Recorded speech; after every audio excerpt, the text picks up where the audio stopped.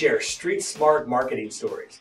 Welcome to the December 2010 Makeover episode, where we will groom a heinously bad website for Lavida's Chihuahuas in Home, Kansas.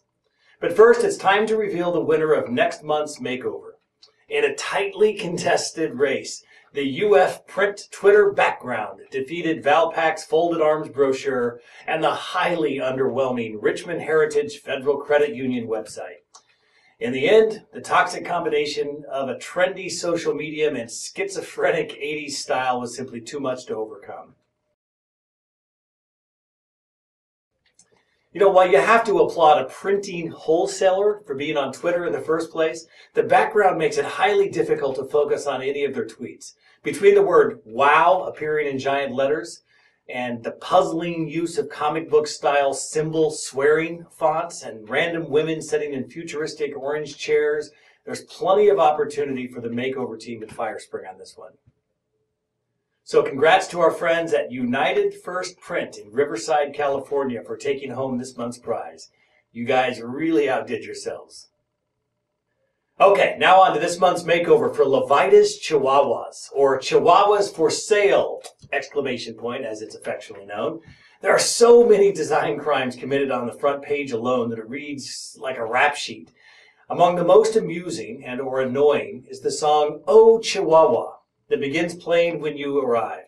Next to the player, the following message appears. Don't like music? Turn it off here. If liking music means having to like this Ricky Martin ripoff, I guess you can count me in the camp that doesn't like music, right?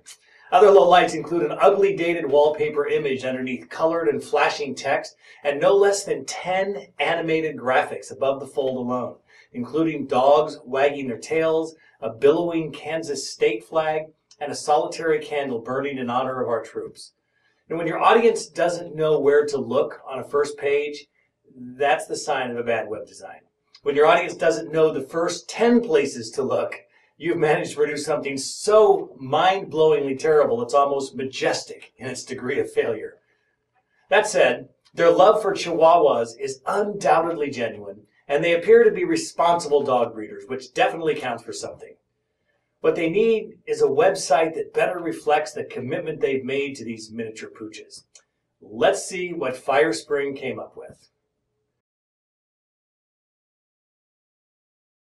You know, from a design standpoint, I think you can safely say that this represents an improvement. For one, I don't feel like I'm trapped in 1996 anymore. Secondly, I actually have a sense of where to look when I arrive and how to get to where it is that I want to go. All you amateur DIYers out there, take note. Flashing text and animated buttons do not make a site easier to navigate. You know, as bad as the design looked before, I wouldn't have avoided doing business with them, as I don't generally expect much from breeders in regards to marketing. But this new site positions Lavida's Chihuahuas as breeding experts who care about their professionalism as much as their teacup-sized canines. Once again, Firespring has taken an old dog and taught it a few new tricks. Now it's up to Lavida's Chihuahuas to adopt this design and step into the next decade with a well-trained website. Good luck with your decision, guys. Thank you for watching today's episode. Tune in here at Good, Bad, and Ugly TV next time, where we share examples of good and bad marketing from around the country. And on the first Friday of every month, reveal the ugliest marketing we could find in America and share with you the results of the previous month's makeover. Special thanks go out to Audible.com and to our makeover sponsor, Firespring.